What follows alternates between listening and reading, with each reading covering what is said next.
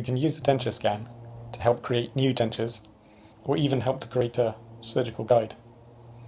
We're going to need to scan it twice, once like this, and then again flipped over so we can capture the surface that was stuck to the holder. Then we'll have a complete 360-degree scan of the denture. From experience, I've found that it's best to put it on its side like this, because then it's easier to merge the scans together. Next, because the dentures are shiny, we need to spray them with scan spray.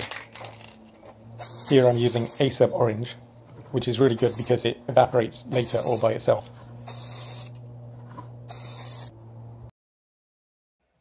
We put it in the scanner, click Denture Scan, and I'll accelerate the scans to save your time.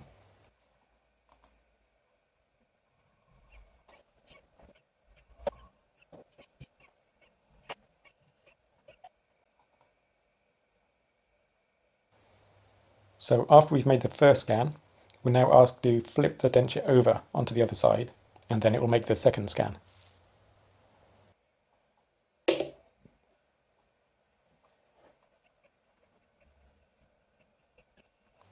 So we click Next, and it will automatically align and merge the two scans together.